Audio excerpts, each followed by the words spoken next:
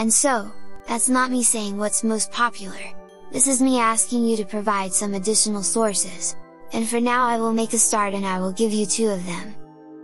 The first is the fun statistics from Arch Linux, that gathers a list of packages installed on users' system, that only gets data from specific users that share their telemetry, and it doesn't reflect the full Arch universe. But still interesting things are happening.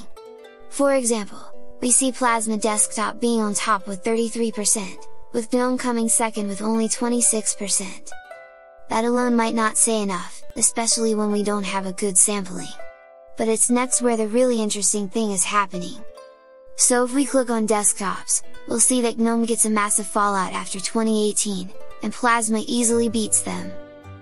And all those when Plasma just 4 years ago was way behind GNOME.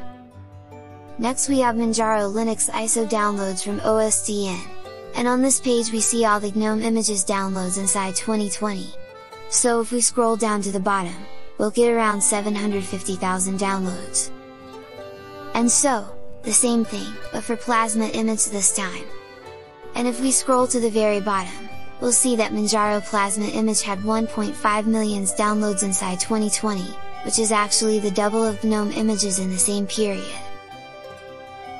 At this point I refuse to make any additional comment. It's all up to you.